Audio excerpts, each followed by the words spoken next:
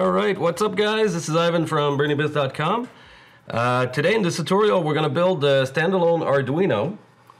We have one already set up here on the breadboard using the popular 7805 voltage regulator. We're going to also test for the amperage that each one of these setup will take. So we're going to test the UNO on itself, the board. Then we're going to test the standalone with the 7805 and see how much current that takes.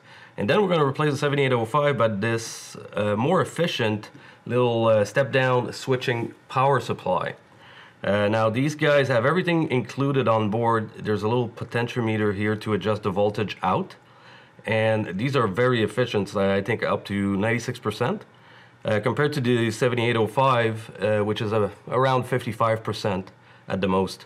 So these guys are really easy to use. They have in pins and out. So what we're going to do, we're going to start by testing the UNO power, see how much that takes. Then we'll see which one is better for your project. And we're also going to use this dual battery 18650 batteries. These are 3.7 volts lithium ions. Each one of these has 4500 milliamp hour capacity. So we're going to put them in series like this, so the voltage will go up to 7.4.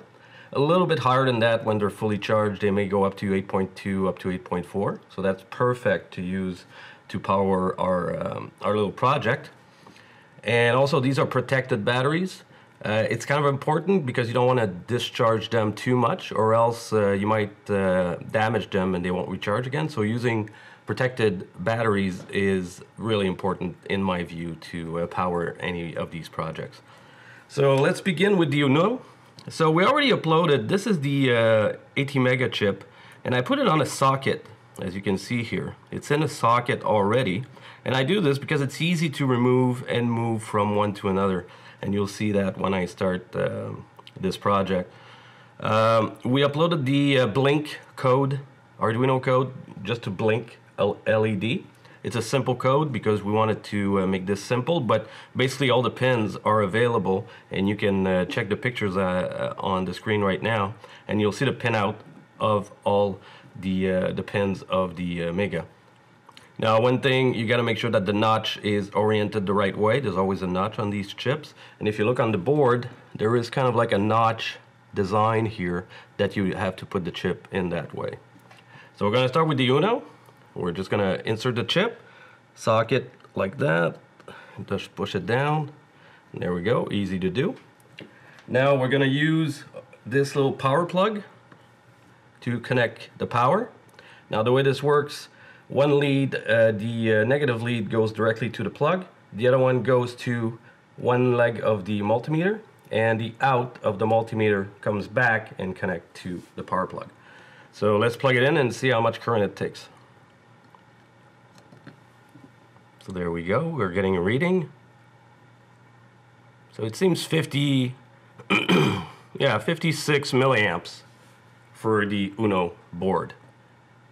So that would be kind of like the maximum when the LED is lit. So 56.2 or something like that. Okay, so we're going to disconnect this guy. Now all we're going to do, we're going to take the chip out. You see, very easy to do because the pins are not long, so they fit perfectly in there and it's easy to remove. And we're going to put it on our board, and the switch, the reset switch on the standalone is connected to this pin here, so the notch needs to go this way. So I'm just going to drop it in here, make sure I am on the right pin. There we go, push it on, and I'm connected. Now we're going to take these leads, disconnect this. So this is my negative, positive, so I'm going to go negative and positive. And there we go, we got a blinking LED. Now our values, you see they drop down pretty much. 22, 22, 20, about 22. 22 seems to be a good reading on this. So we've saved quite a bit already, and this is using the 7805. So now we're going to disconnect him. And we're going to remove this circuit. So basically I'm going to disconnect this part, which is the circuit of the, so let me get rid of that. And move these leads directly on the power rails, like so. And we're going to use the little power supply, so I need to make sure the in and out are correct. So the out is here. So the way I'm going to do this, I'm just going to touch them. So I'm going to take the in plus right here, connect that, in minus, and I'm just going to touch the leads to the output. So out plus and minus. So here we go, and it's blinking, and we're getting 12, 11, 12, 11, 12. Yeah, so you see we saved quite a bit again. Yeah, so alright, so to recap, we saw that different versions are using more or less current. Now, if you're going to build a project, you program it here, you make it work, and then you just remove the chip from here and put it on a standalone version using the 7805.